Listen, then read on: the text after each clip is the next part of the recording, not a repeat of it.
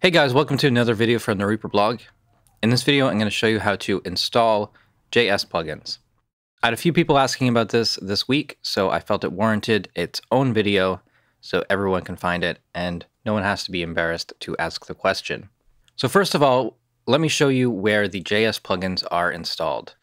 So the easiest way to find this is to go to the Reaper resources folder from Reaper itself. Open up Reaper, go to Options menu, and click Show Reaper Resource Path in Explorer/Finder. Click that, and this folder opens up. And on Windows, it'll be in a different location, but the exact location doesn't matter because you're going to use Reaper to get that link. And once you are there, make this folder a shortcut. You can see here, I've got this folder in my sidebar. On Windows, you add it to your favorites list, which I think is up in this area, depending on the version of Windows you're using. And once you're in this folder, you're looking for the effects folder. So that's right here. Double click that. And now in each subfolder, there are your JS plugins. And many of these are included with Reaper, but I have some here that are made by users. So Smash Transistors, for example. And I've got Chop JSFX and some other ones. If you have a JS plugin that you can download, you can put it right in this folder, and when you refresh the plugin browser in Reaper, it should come up. If you only have the code for the JS plugin, you can select it all, such as this one, a variant of the Chop script, and you can go into this folder, make a new text file, paste that code in, and save it as whatever the plugin name is, .jsfx. Again, refresh your plugin browser and you should see it. But in this video, I'm going to show you another way. Right-click here in the effects browser. Again, if you're not seeing the effects browser, you can find it from the View menu.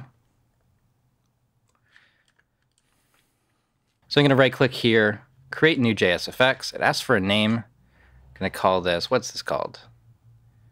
Morsian Gate Chronicles .jsfx. All right, so it comes up with this generic plugin. It has 5 parameters. We click on Edit, and it comes up with New Effect. And it shows where it's saved to, so it is in the correct folder. Well, it's actually in the, not the Smash Transistors folder, but it is in the main folder right here. Select all here and then paste the code that I copied from the forum, this code. Go back to Reaper, Command S to save, Control S on PC. And now this plugin is updated and we can use it. And so how do we find it from here again? So remember that this was called Morsian Gate Chronicles, and also up here at the top, ZE Morsian Gate Chronicles. So if we type in the JS section and the filter, Morse, and here it is. So there's one other thing.